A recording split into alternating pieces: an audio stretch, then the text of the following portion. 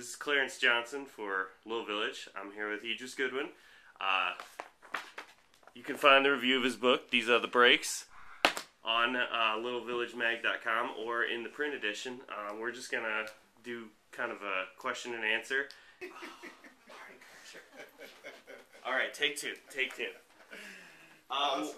One of my favorite quotes, and something that I've been thinking about a lot lately, is on page 18. Let me get to the piece so I can give you some context. Is in response number 1. And you said, I'm a rapper introduced to hip-hop culture through commodity. Mm-hmm. And this is something that I think a lot about right now. Of course, the dog's going to get in there. Is right now there any other way anymore to be introduced to hip-hop other than through the commodified version? I mean, is there a route to it that is more authentic than what? Well, I think that's a good question. I think it's different now that it has been.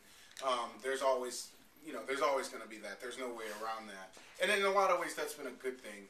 But I think there are ways that you can purchase a hip hop, a quote unquote hip hop song or a rap song.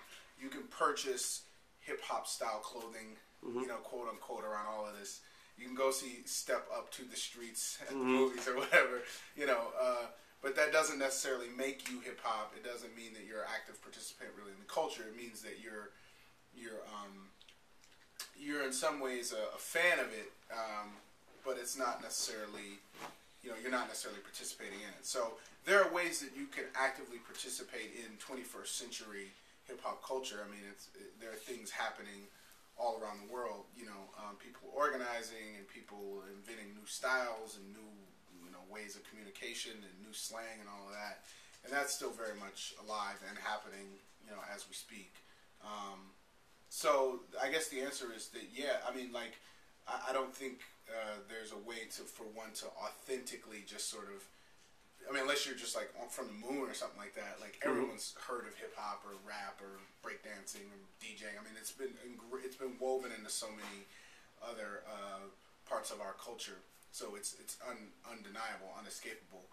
But you can still have a sort of what I would call an authentic sort of hip hop culture experience, just in terms of the work that you do every day and the way that you choose to exist in the world.